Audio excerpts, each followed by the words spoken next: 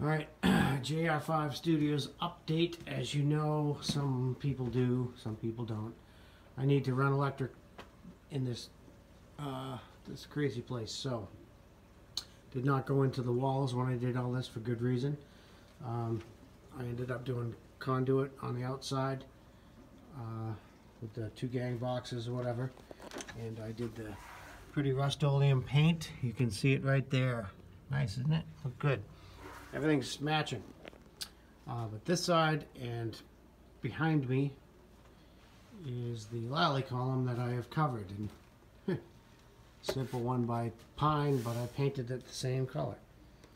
So I've got another 2 gang coming out of here, which is the same circuit as back there. Separate circuit.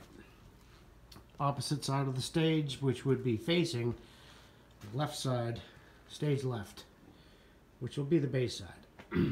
Anyway, same deal, exact same thing.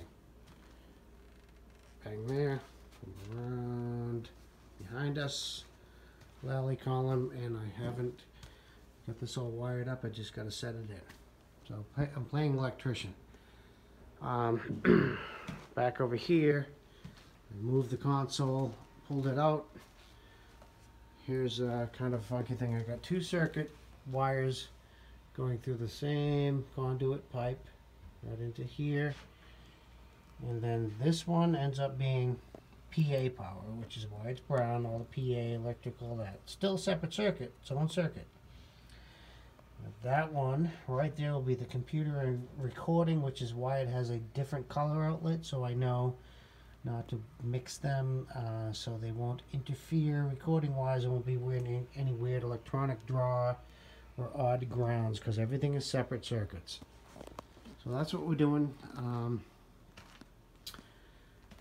Probably by the end of this weekend I'll have a couple of outlets in this wall as well, and I will be able to get rid of all these stupid extension cords running down from upstairs or running wherever they're gonna run from over that side of the basement, whatever. They're all done. All that hanging shit gone. So we are getting there, and apparently I'm an electrician. Who knew? JR5 Studios out.